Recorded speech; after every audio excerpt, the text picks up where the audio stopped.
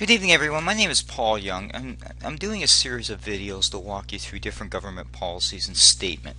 Part of the reason why I'm doing it is I'm trying to give you a picture that, for whatever reason, either the media is not asking these questions, and that means the media like Global TV, CBC, CTV, Globe and Mail, Toronto Star, etc., are not asking specific questions on policy. They're basically giving scripted questions and not really holding people like Mulcair or Justin Trudeau to task on statements in terms of getting clarification. So since the media won't actually allow for freedom of speech in terms of the actual facts being portrayed or drilling people like Mulcair to get him to commit on his statements and expand on it, I have taken the liberty over the last month and a half to prepare some videos. This particular video I'm going to go walk you through is on the military spending in Canada. Now, I'm coming from a perspective where I'm a finance person that's very interested in government policies and its impact. Now, I won't go into the specifics of any particular operations or the fundamental issues with equipment or anything else related to that would require more of a military background and tactics, or just understanding the operational size of military and global warfare. What I will come at is the role of the Canadian military since Stephen Harper has taken office, which was in 2006, and that's what I really am going to expand. But I'm going to set up some pretenses to that. So let's talk about the Canadian military role. If we go back, and I'm only going to go back to the 70s and on, the world's a different place from where we were in the 1970s to where we are now in 2000. The biggest threat now to world peace is a multitude of issues. We've got issues like North Korea, that basically is one of the last few communist regimes out there that basically is a threat, especially in Asia.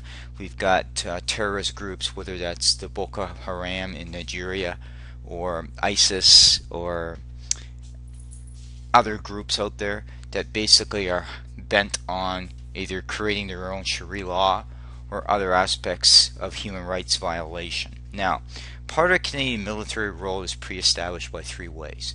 One is role existing in Canada, and that's basically governed by disasters or other things to support both border security as well as the Canadian Coast Guard, and things from drugs to overfishing, so they support those initiatives, right?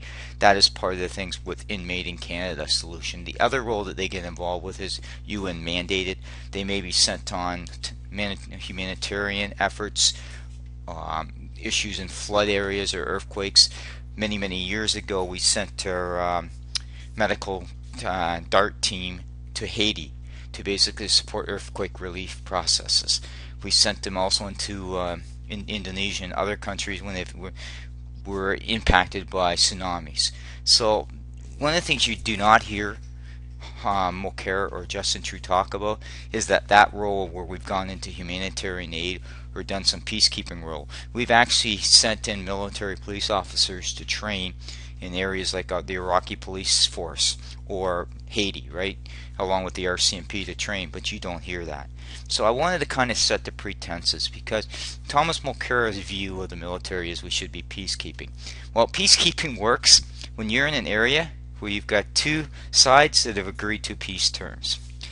What you have in the Middle East is, despite what Mulcair and his pandering likes to do, we have serious human rights issues there. Did we accomplish the right goals when we did things with Iraq? No, we didn't. But it doesn't change the fact that people there require support. Canada's there, maybe not necessarily because NATO's asking them to be there, but the Iraqi government's asked and the world's pleaded for their help. Now remember, Canada's based in Turkey.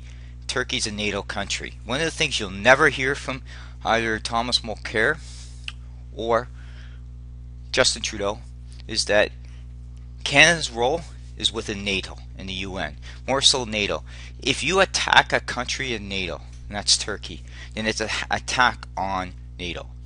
You'll never hear basically Justin Trudeau say that, or basically Mulcair say that. Why? Because they're pandering from emotions. They're not pandering on Canada's commitment. And the other thing you will not hear is Canada helps out in the Middle East in different aspects too. We were helping fight piracy there off Somalia, where they were hijacking ships. We've also had them involved with the drug smuggling. They get involved with the fishery support, but you're never going to hear that from them, and you're never going to hear the commitment that Harper has done with the military. So basically, I just wanted to put this through, just because this is a recent article. This highlights that basically NATO is working with Turkey. Just to give you some history, those of you who are not familiar, Turkey's made up of a couple of distinct cultures. It's got its Turkish people, its deep roots of the Turks, and it's got the Kurds. The eastern part of Turkey is predominantly dominated by the Kurds, and those Kurds go into northern Syria and northern Iraq. And actually in Iraq, you can almost split Iraq into three areas: the Shiites, the Sunnis, and the Kurds. You don't hear much about the Kurds in northern Iraq because they've actually become pretty good in terms of modernization and moving things forward. Where you've got a lot of fractions in Iraq, it's between the Sunnis and the Shiites, which is central Iraq down to the southern part of Iraq, right? And this is critical to understand that, because ISIS is playing into the central and southern part of Iraq and the north, central and southern part of Syria as well, in terms of their caliphate area, where they want to kind of take that over right now. Part of that thing you need to bear in mind there is, yes, the way Canada's role is there, we're there to provide basically support training to the Iraqi Kurdish forces. That's why we sent our JTF force in there. We've also provided coverage in terms of the CF-18s have gone there to provide bombing support along with other countries as part of the European project and operations that's going on in there. But you won't hear about that talk about why, because anytime you get into military action, the NDP never supports it. They don't support anything, because you remember their roots go back to basically peace-loving people, think everybody's a nice person. Well, unfortunately in this world, we don't really have nice people. We've seen this when we saw stuff happen in the 80s with the Serbia and Montenegro stuff in Yugoslavia. We've got dictators. We've seen that over the history of that.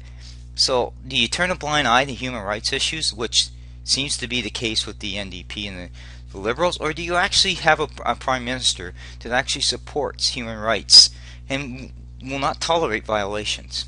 The second point I want to make is the other parties talk about humanitarian aid. You can't get humanitarian aid to people if you haven't secured that area. So what are you going to do? Give food to them? All you're doing is feeding those people of the ISIS or the terrorist groups, and the food's never getting to the people. So let's talk about peacekeeping. Now, bulk of Canada's peacekeeping happened in a lot of areas you've heard about in the past with Yugoslavia. We've gone into areas like Cyprus and stuff like that, where we helped basically keep the peace between different fractions.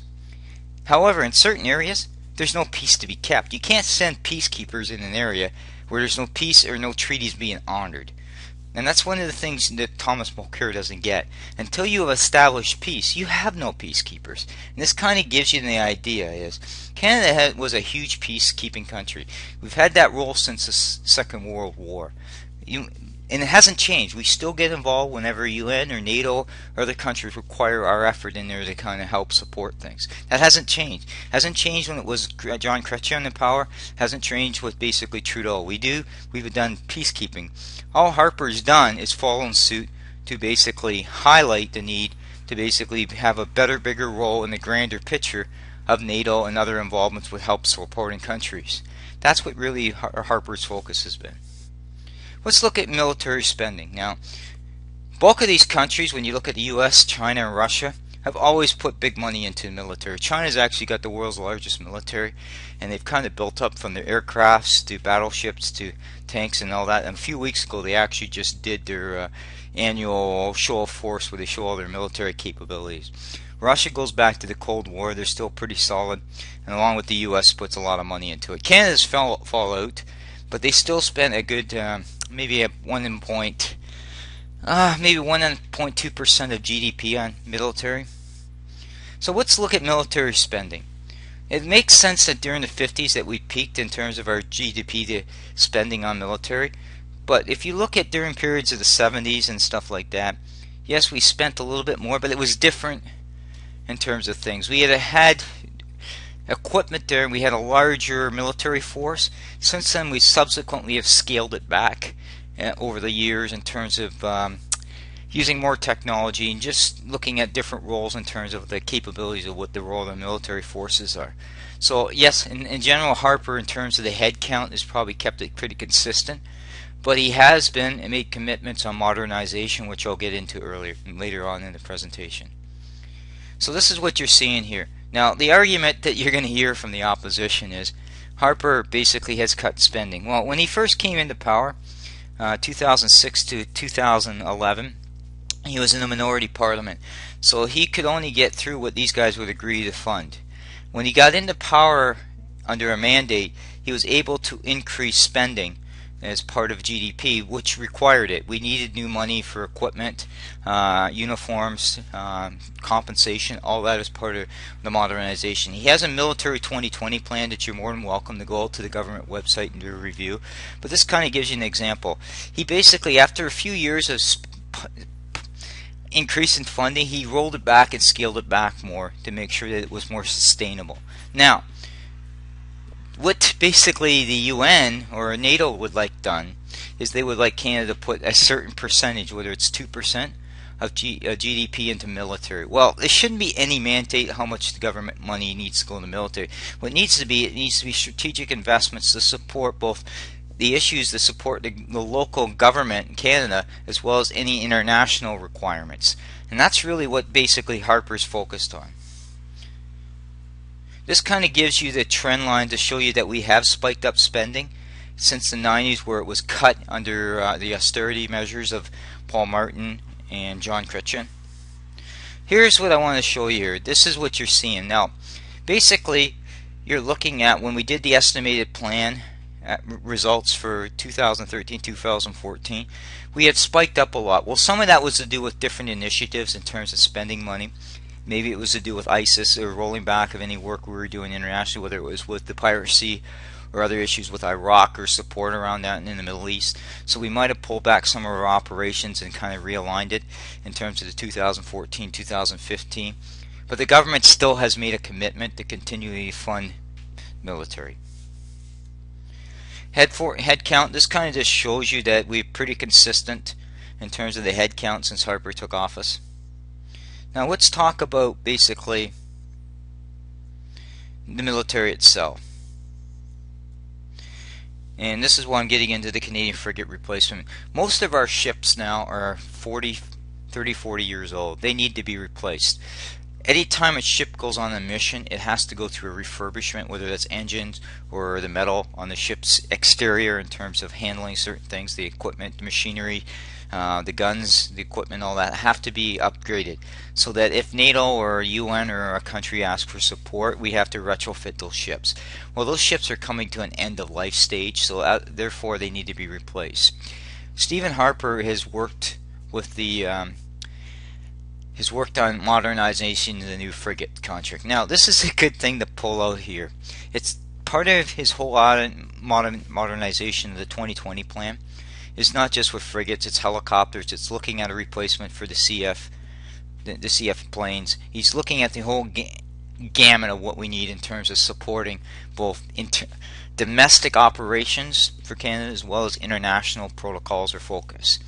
Now, Halifax is at a boom cycle now, because over the next 20 years the frigates are being built in Halifax. Now that benefits a lot of different things. What you do not hear from Thomas Mulcair is his commitment on this. Now he says he supports the aerospace industry, and he's promising another $40 million a year to support innovation in the aerospace industry. Well, that all leads into multiple aspects of aerospace. That gets into aircraft, that gets into ships, that gets into troop carriers, that gets in the whole gamut of aerospace, including space research and different aspects, right? Now, the frigate replacement benefits Halifax significantly. That means they're hiring more welders that would be right now be displaced technically from the oil sands, so it's going to pick up some of that slack.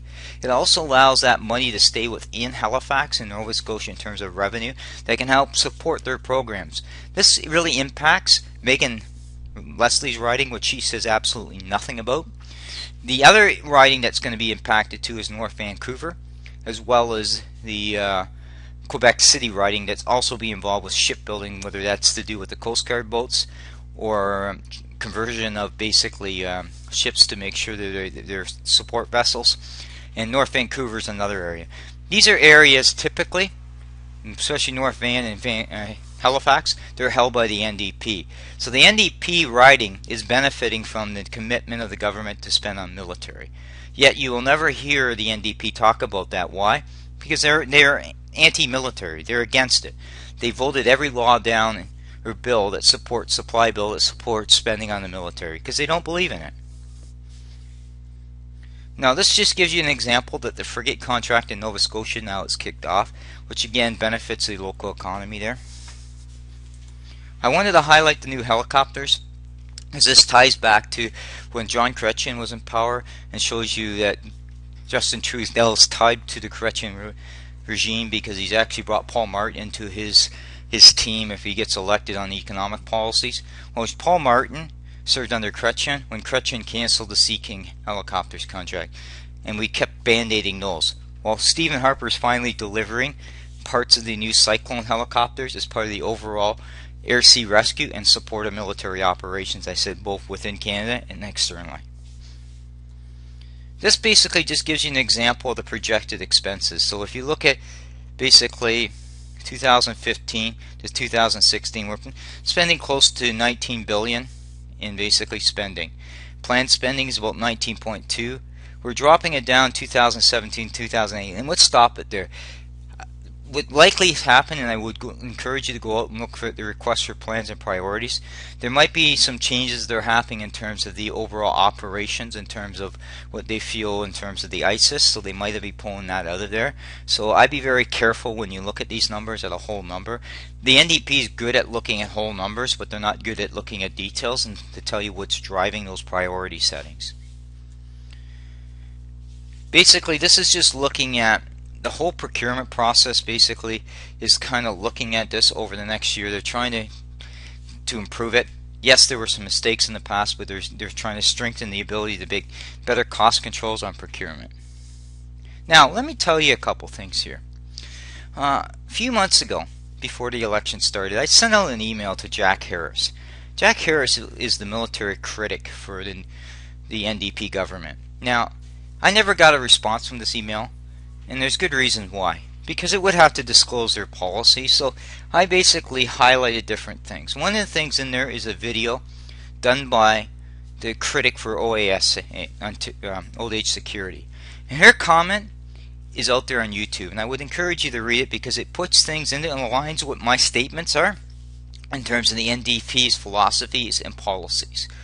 What that gal said is she would rather take money spent on military and put it back into old age security. Her idea is we can always depend on the U.S. to bail us out. Well, that's the NDP's philosophy. Don't worry about anything. Other people will bail us out. That's not what Canada's here for. That's not what the role of the military has been over the years. And unfortunately, if you vote an NDP government, you'll get less and less of a military. Because I did a presentation, again, it lines up to the presentation I did earlier about the NDP platform. Like I said, there's about $19 billion being spent on military. You remember how I talked about in one of my other presentations, and I'll just reiterate it, the government spends about $18 billion in basically direct program spending. Okay, the military is 25% of that budget. So there's gaps in basically the NDP's platform.